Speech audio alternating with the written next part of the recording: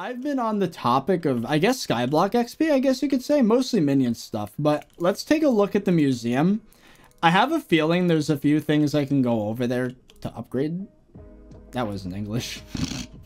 You know what I mean. Let's put the drill in there and then immediately take it back out just for the SkyBlock XP. Absolutely. Oh! Look at that. That puts me into the premier category, which means I have Shen's auction available. Well, that's too bad because I'm immediately taking it back.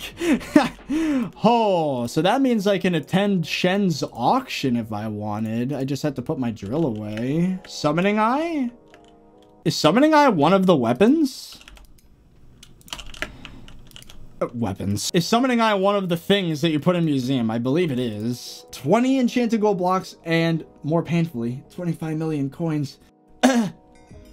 Super deluxe bank account. Thank you very much. And now we have a max bank balance of 500 million coins. That is halfway to the 1 billion coin limit that we need for G-Drag.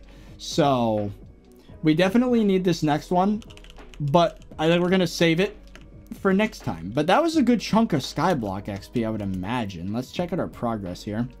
Level 228. Back in the top 600. Welcome to the next episode. Maybe we're partway through. Who knows? But I have one more topic planned for the stream. And then we've gotten through all of them actually like way earlier than I thought I was going to. So we might dip into tomorrow's ideas for video titles. But that's 5 videos down, exactly. 1, 2, 3, 4, 5, and this is number 6. I think it's time to talk about mage reputation. So, one of the things I did off camera, for 3 months, I did my dailies, and we are at 18,820 mage reputation. Now, you continue getting reputation past the limit, which is nice, for reasons we're going to get into in a bit. But do you want to see what I've settled into for my setup to kill bosses? Look at this. Boom, boom, boom, boom. You switch back and forth between Midas Staff and Aurora Staff, and it just shreds it. Like, I just did 8 million damage right there. And then you use the Voodoo Doll to slow it down, and that is extremely helpful. It is very, very helpful. Same with Barbarian Duke. I don't even need other people. I can solo these, and I have been soloing them every day for the past 3 months. And since this guy is slowed down, well, that time it missed. Duke sometimes can dodge arrows. I don't know how that works. I'm not sure if I'm fully spec'd in the mage. I think I am. But as you can see, this pattern is very effective at getting him down. Like, he's already at almost half health. Someone else is shredding it from underneath with hype, but still, I think I've demonstrated my point. I could do a ton of damage this way. Typically, I'll die 2 or 3 times during a fight, but that time I only died once. 75 million damage throughout the fight. There we go. And the most annoying one, by far, is the Mage Outlaw. He doesn't heal like other minis do. He's also dead at the moment. But you can't use the Voodoo Doll on him, because if you do, he will smite you. You will be dead. I think for this fight, it would be beneficial to have the Overflux because he deals a lot of damage. Usually, he will just outright kill you several times during the fight, which is so fun. Also, the Spinning Skulls thing is great, but you'll see in a second how I've been doing the dailies. I've never killed Ashfang before. I'm still scared. I'm probably more than capable at this point if I just wear Mastiff and then punch the gray orbs. But I'm still scared of him. So all you gotta do is during this attack and the red circle one, you don't want to be shooting at him. You don't want to use Voodoo Doll because it will damage him during the part when he hits you back. It reflects damage. There's the other thing that he does. He's probably gonna spawn the skulls next in the next like 5 seconds or so. Nope, he's gonna do the lightning again. Having Plasma Flux really helps with this, though, because he would have murdered me by now, and I would have run out of mana. And now what you can do is... Burp. Burp. Oh, missed. Burp. And there go the skulls. And there he goes. Number 1 damage. And then if I wanted, of course, there's Ashfang, which no. And there's also Magma Boss, which I'm not doing because that's going to take way too long. It's not even a difficult fight. It just requires a ton of people, and I really don't feel like it. I believe maximum reputation is what, 12.5k? So there's a system in Skyblock that I am going to take advantage of by continuing to do my daily faction quests. There's a magic point. It's 12,000. Oh, okay. There is not really a cap on how much mage rep you can get. There's a max to the point where it doesn't do anything for you anymore. But there is a cap on the minimum reputation. It bottoms out at negative 3,000 for the opposing faction. And that is super important because there's a limit on the negative side, but it goes unlimited in the positive side. So what you can do is grind up, theoretically, right? Double of the max reputation in one faction plus 3,000, and then switch factions, because when you switch factions, you don't start from nothing. It carries over your reputation from the old faction and gives it to the new faction. So in theory, if you have double the amount, then it's either double or double plus 3,000. I'm not sure. So it's either 24,000 or 27,000. But anyway, theoretically, what that means is you can switch factions back and forth constantly and you never lose any rep. So that's the plan. That is what I want to do. I only made it about 2/3 of the way-ish, but still pretty good. If I continue to do dailies, and especially if I start to do Kudras, Ashfang, that sort of thing, then yeah, we're going to be doing pretty well. Now, I do want to get a black belt fairly soon, if not today. So let's give this a shot. What even was that? So, I'm adding stars to my Trophy Hunter armor. Now, you're probably asking yourself, why does ThirtyVirus want to max out Bronze Hunter armor?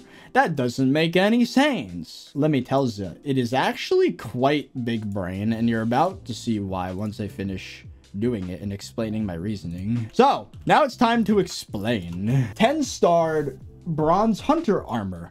That seems kind of random and perhaps a flex, but it's not, and I'm about to explain why. For the low price of about 5 mil, I have now secured myself an insane amount of gold magma fish that I will get once this automatically gets upgraded to silver, gold, perhaps diamond. I don't know if I'm gonna wait that long. Hunter armor, which I could then salvage to get a ton of gold magma fish. Trophy hunter, double hook, fishing speed. Hey, that's one of them. That's one of them. Double hook fishing speed. That's the rod. That is the one. That is one of the ones. Now I just need a fishing speed trophy hunter. Another one. Oh, a third one. There we go. That's the one. That's the one. Oh, that's so freaking hype, chat. Oh my god, that's awesome. Dude, we just got the attributes of our end game fishing rods right there. I just wanted to get the duplicates out of the way. So the double hook 3, fishing speed 3. Cool. So that we now put in our ender chest, I suppose. We'll put that away and we're not going to touch it for a while. Now, this one has double hook 4, trophy hunter 2, and that's our old fishing rod. So I'm going to steal that. We're going to take that. Now, we're going to try and make a... Okay, so we're going to need double hook 4, trophy hunter 3. I have double hook 4. I should use that on this.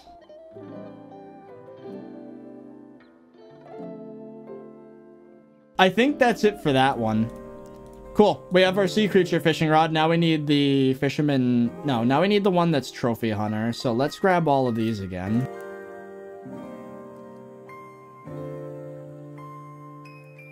I believe this is as good as we can do for trophy hunting for now, unless I just craft more rods. Let's switch pet to flying fish. Now, here's the cool thing.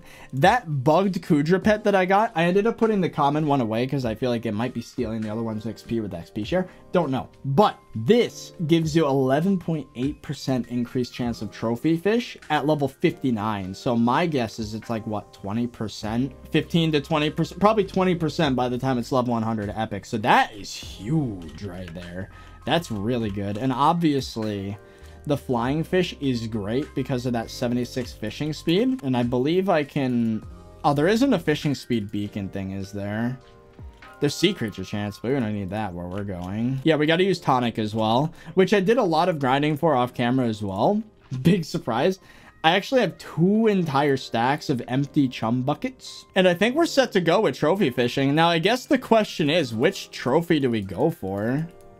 I guess we should talk to Odger and see which one is the easiest to get that would bring us to silver. Either in the volcano or in a biome that is like, you know, way off, away from the island, doing obfuscated with the corrupted bait. Now, this is for everything except corrupt. I think we're going to start out not going for corrupted fish, because there's like 3 of them, 3 trophies I can go for right here. That was underground.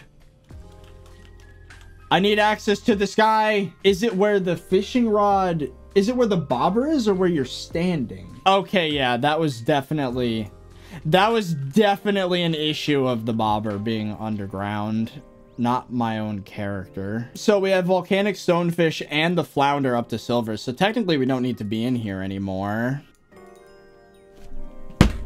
And there it is. Let's go, dude.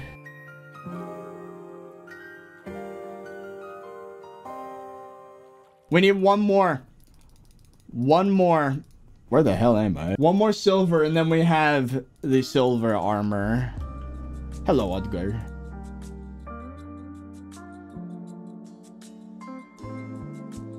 It's not looking good. We have one more. But there's a chance the bait is not consumed several times in a row, which would be nice. Nope, that's the last one. Oh my god, chat. Literally on the last one. On the last one. Rigged.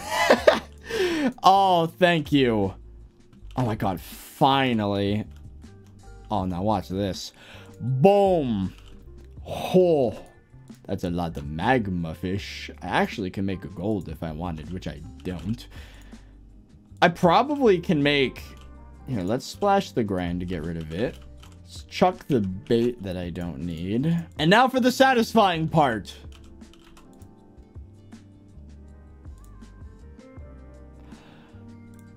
Boom.